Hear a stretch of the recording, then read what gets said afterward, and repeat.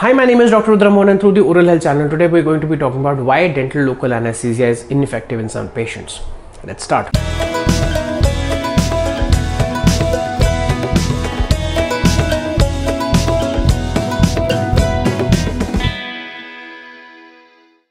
So I'm going to be talking about this because I've had recent episodes with my patients where we gave them profound anesthesia, but for whatever reasons the anesthesia was not adequate and the patient got uncomfortable and their pain threshold was not elevated with the normal type of anesthesia that we had to give. So there are a few causes that are broadly classified as operator dependent causes and patient dependent causes for the failure of adequate dental local anesthesia.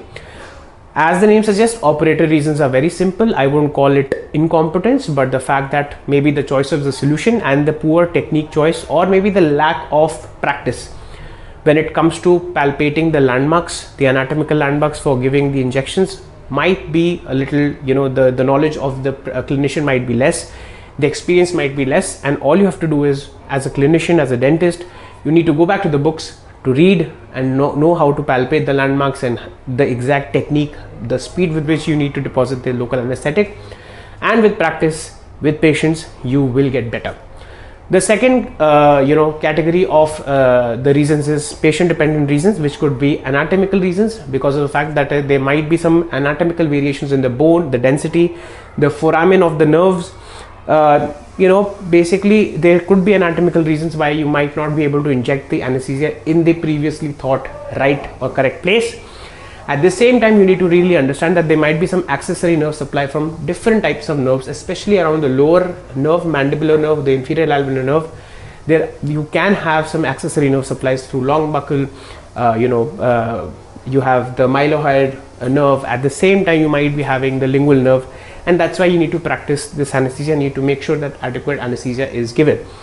You might also have pain because of the fact even after anesthesia because of inflammation or infection, as previously thought that the inflammation causes the pH to go down, and that leads to lesser unionized anesthesia because of the acid-base reaction between the infectious tissue and the infectious environment and the local anesthetic, which leads to lesser anesthesia being present to act on the nerve.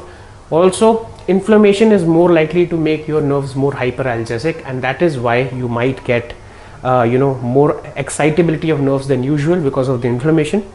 And also you have other reasons such as psychological reasons such as fear and apprehension for patients. Two specific techniques or scenarios rather that are important for patients who have liver cirrhosis or are alcoholic, who have their liver profiles slightly deranged.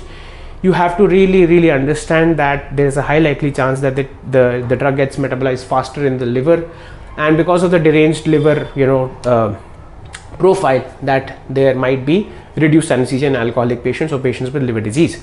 At the same time, patients who are undergoing any sort of bodybuilding competitions and are on anabolic steroids, that is something that you need to really talk to us about, because we've had cases of people who were competing in bodybuilding competitions and were on anabolic steroids, and we had to give a lot of cartridges of local anesthetic, and it wasn't, then we had to finally pre-medicate them with something else, and that's how we achieved adequate anesthesia. And it's very important for you to discuss and disclose your whole medical history or whatever that you're taking or putting in your body before undergoing these procedures. So this was today's episode. Please like, share, subscribe, and do press the bell icon button for important updates. If you want to get in touch with me, here are my social media handles. Kindly refrain from calling me directly, as I might be busy with patients.